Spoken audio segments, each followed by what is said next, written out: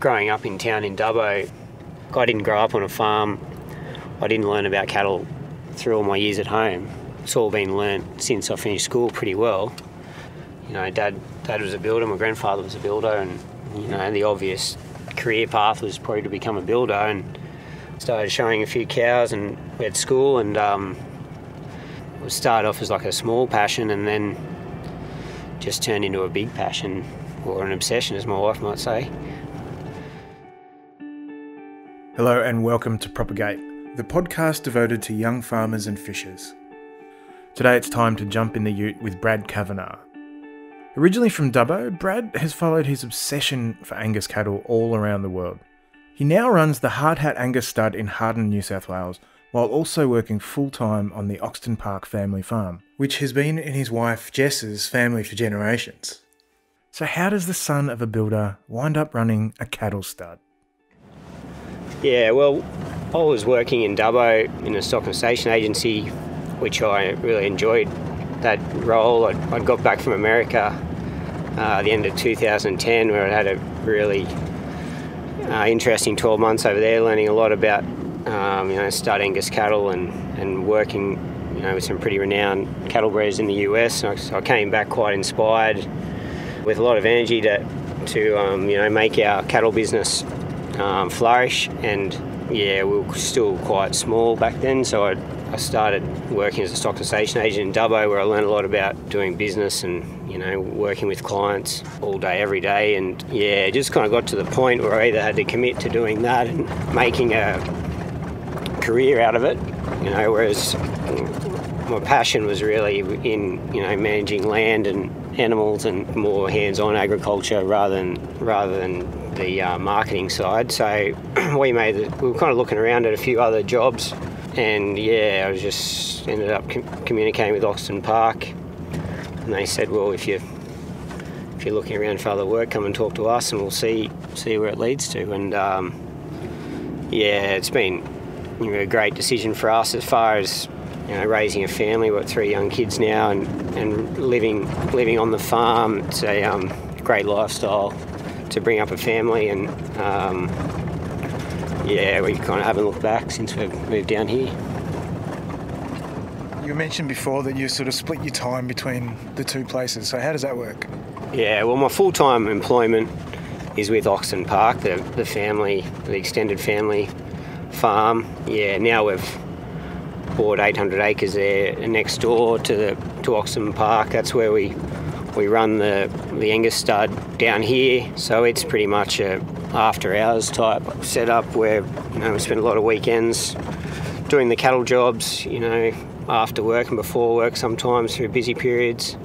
Probably 80% of my time would be with the Oxton Park farm, and probably 20% with the Angus stud. So we've kind of refined the scale of the stud a bit through the drought. We're pushing up to probably 300 stud cows, moving into late 2017, and with the drought and the high costs of maintaining a breeding herd through that time, and limited agistment, or no agistment anywhere we've relied on in the past to build our business. We just had to do whatever we had to do to make it work, really. And so we're back to about 150 stud cows now, probably a more sustainable number with the amount of land we've got, without relying on agistment, and also makes it a lot more manageable with my commitments at Oxton Park as well. How did you feel, like you say, marrying into a family? Yeah, no, it is an interesting concept, and where traditionally all the members of the business had the O'Connor surname, and moving down here, hoping that one day you'll kind of get the opportunity. I think you've just got to upskill yourself enough that, hopefully that they need you as much as you need them, really. So that's probably been a big part of it, learning the role and specialising in sheep as well as my other skills in cattle, just so that I can help their business, as much as I can, so that you're an asset to them, and it kind of works both ways. So also just takes, the cattle business is probably not to a scale where you can not have any other off-farm income as well. So I think we've got the proportions right where we can make it work. Still working for Oxton Park and then putting all my extra time into making the cattle business as strong as it can be, which has been a challenge, like through these drought. Yeah, just finding a way to make it all work. You know, we've said before that you can kind of get hung up on trying to have everything perfect, but you kind of just send yourself mad, really, when you've got as much on your plate as we do, that sometimes you just got to be happy with what you can get done and not get too hung up on some of the minor things that you'd like to do better, but it doesn't always happen. That's a pretty zen approach to life and business. Make peace with the things you can't control and focus on just making it work. But Brad's not really a take it easy and go with the flow kind of guy. He's building a business while working full-time and raising a young family. So why does he sacrifice all of this limited spare time to try and build the Hardhat business? It's all about the cows. Talk me through the Angus. It's almost a love affair. Yeah, it is, and it's quite hard to explain how it happened, other than that through my exposure to the Angus breed in my youth. It's like it was a learned behaviour, that being in the right place in the right time and being around Angus Youth for a few years there, from 16 or 17 years up to early 20s, it was just a formative period of my life that really just set the course. So other teenage boys are obsessed with football and motorbikes and girls. You're like, man, these Angus. Yeah, it's weird, isn't it? Yeah, like before that I was quite obsessed with sports and stuff, and probably my ability just limited. I kind of didn't really like doing things I wasn't very good at. So junior sport was great, a lot of fun. Once I started getting, 15 years and above, I just, kind of thought I found something that I was interested in with the cattle, and, the opportunities were there to learn and get better and better and better, and probably just where I saw the opportunity rather than, all the sporting. And a lot of my friends were still heavily involved in sport through all those years, but I was going to cattle shows on weekends. So what is it about those black cows? They're very well suited to our environment. They fit in. They're like an all-round breed for what we do. So the female cows are very well suited to our area. They're great mothers, highly fertile, high calving ease in the majority of the Angus cattle. The growth of the Angus breed is very strong as well. So, the majority of the commercial cattle operations will be getting paid cents per kilo. So kilos is important. And then the carcass side of it, so the end point merit of the Angus breed's probably second to none. There's a few other breeds that are right up there, similar, but the fact that we're the whole package, high marbling, some high yielding carcasses as well. The maintenance requirement of our females is, through most breeding operations is quite low. We like a pretty moderate weight female, so the input costs are a bit lower than if they were more higher and extreme in mature cow weight. So it was just a complete package, I think, of the Angus breed that pushed me towards it, along with all the educational opportunities through my youth that really just set that path. What was American farming like? It was highly contrasting. So I was based in Pennsylvania, quite small acreages, very intensive agriculture. Like we had 600 cows and calves on as many acres, I think. You feed them through the winter, and you get a bit of a relief in the spring, summer when they go out on pasture, and then they're back in, once the summer cuts out. Contrasted to out in, the Montanas and the Wyomings, where it's big, large parcels of land, rage land like sagebrush country in Wyoming, which I was exposed to a bit because a lot of the Sinclair Cattle Company cattle ran out there, which was great. So I had a couple of trips out there, looking at cattle, visiting some clients and looking at some embryo transfer calves on different places. In Pennsylvania, it was highly intensive, high intervention type stuff. A cow only got a cough a couple of times and she'd cop an antibiotic, whereas in the West, it's the opposite. They fend for themselves. They've got that high environmental test on the cattle out there, and, through history, that's where a lot of the dominant genetics have come out of those areas, where they get that big environmental test and the genetics really shine through on which ones, can handle it, which ones can't. Such a massive industry over there that you know, you get a successful bull and there's literally thousands and thousands of progeny used by that bull, big commercial heifer AI projects over there, which is a really impressive thing, how they kind of get their genetic gain in the US.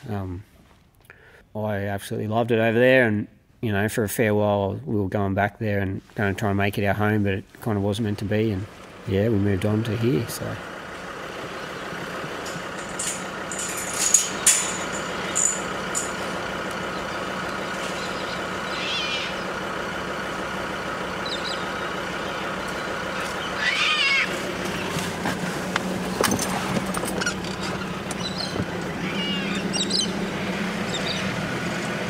The livestock coming in was looking at you very expectantly. Yeah, no, they've got nothing to complain about at the moment. Those heifers, they've had a good run on the grazing crop for a couple of months, and yeah, just been joined in the autumn, and yeah, no, all the cattle are in magnificent condition at the moment, and which is good. We've got our bull sale coming up in September, so that's kind of the biggest KPI of the year is that day, and if hopefully we can bring it all together. How do you prepare for such a thing? A lot of it comes down to customer support and communication, you know, throughout the year. You know, and it's something I struggle with a little bit because we're pretty busy most of the time with other commitments. We don't live in this perfect world, so things will eventually, like occasionally you'll get something that'll go wrong with your cattle. As much as you do genetically to try and alleviate that, things go wrong. So you want to have a great relationship with your customers so that when something goes wrong, you're the first one that hears about it and you get an opportunity to fix it. That's probably a big part of it. It's like a year-round support that we give our customers, whether it's a text message to say, well, there's a really great price on this particular type of animal that out there at the moment, you know, and if you've got any stock that might fit that market, well, there's a good price there for you. To just, you know, seeing how their pre-testing rates were, you know, and like the vast majority of it's all highly positive feedback we get, and you know, any negative stuff, well, you just got to fix the problem.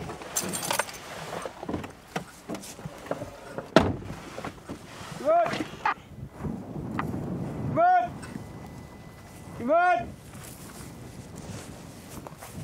They might come over, they might not. When a client comes here, do they actually know what they want, or do they almost know what they want? Some more than others. You know, some people are well researched, very passionate about it.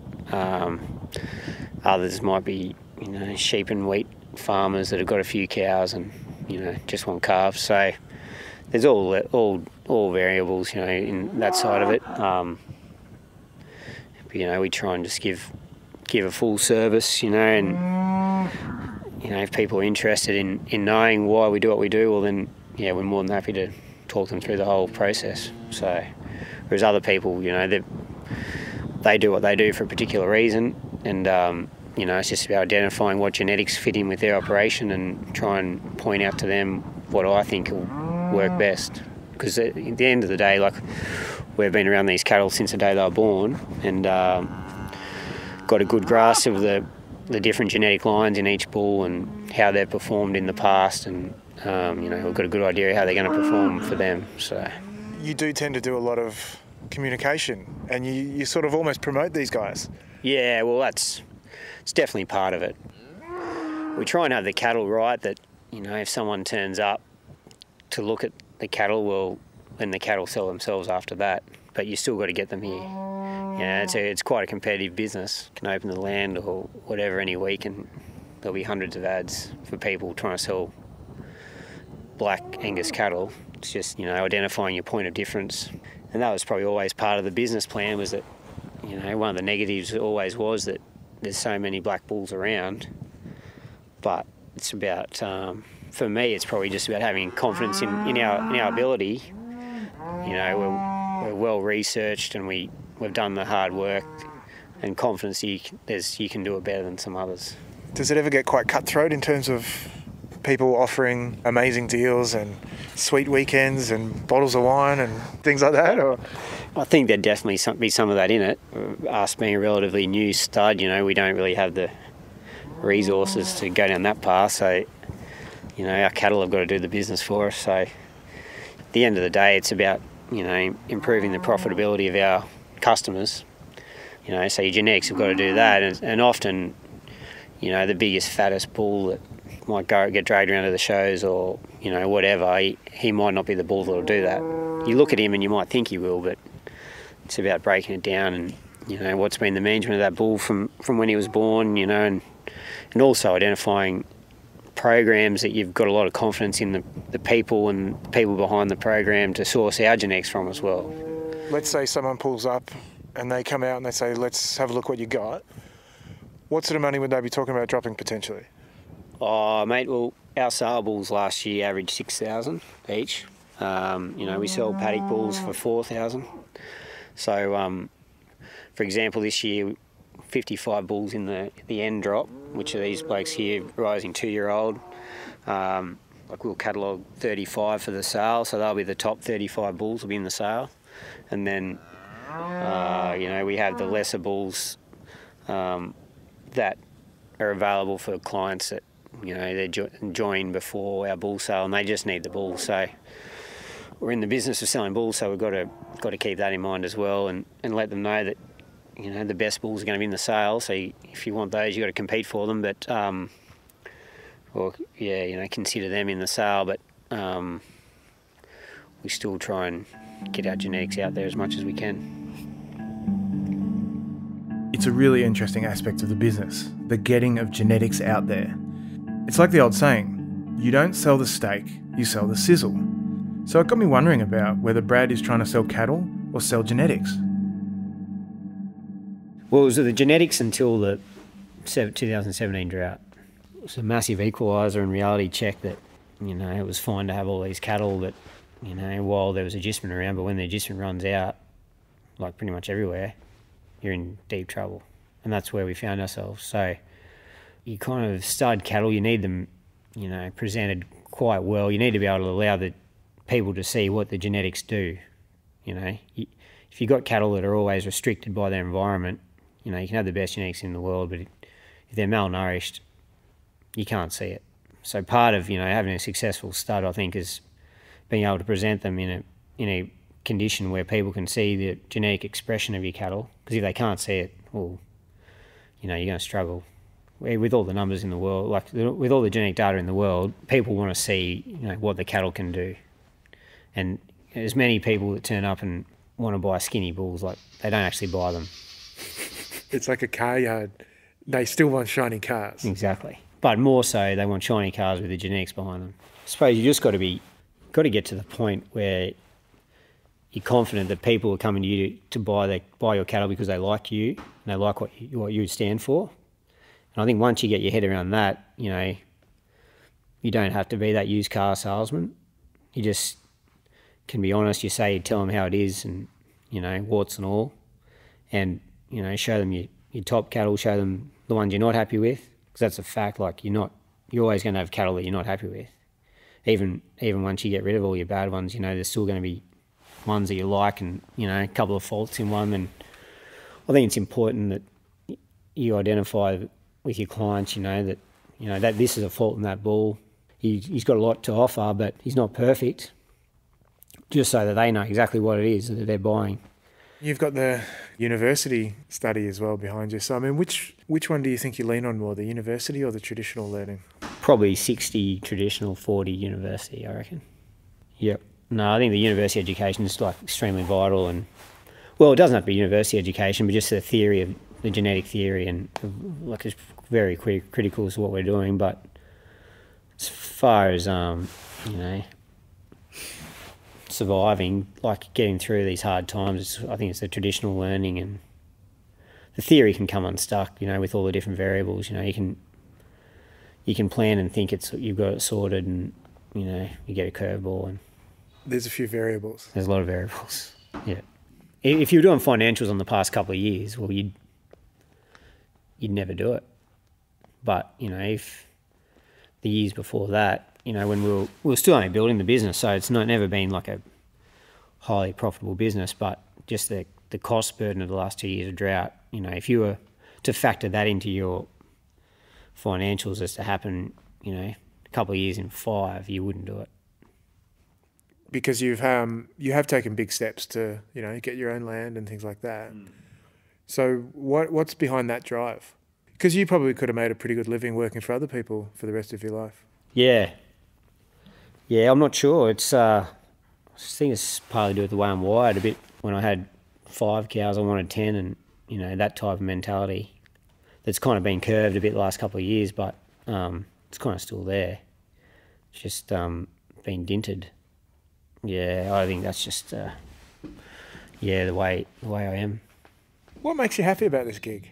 I think the satisfaction of breeding what you're trying to breed. I think you get a lot of satisfaction out of hearing feedback. That your cattle have done wonders for someone's operation. Where they need a lot of help, a lot of improvement in a certain area, and they've come to you, and you've said your bull's going to do this, and then they do it. Which is really good. Also get a lot of satisfaction, I think, out of spending weekends with the cattle, with Jess and the kids, and they just love it. There's a lot of, that's probably a big part of everything we do as well, that, setting up something that maybe our kids might want to be involved in or have the option to be involved in if they wanted to, and just giving them, all the basics, like being involved in animals, you kind of get a fair education on the circle of life pretty early on that you don't get when you're living in town. I didn't get. It's a really good upbringing, and we get a lot of satisfaction out of driving around the cattle with the kids and having them involved. Brad didn't grow up on a farm, but his kids definitely are. I wonder if they'll be as tenacious about agriculture as he is. We hope you enjoyed this episode of Propagate, which is brought to you by the cowboys and cowgirls at the New South Wales Department of Primary Industries Young Farmer Business Program. If you'd like to lasso yourself some more episodes, you can download the entire first season wherever you get your podcasts. My name's Corey Haig. Thanks for listening.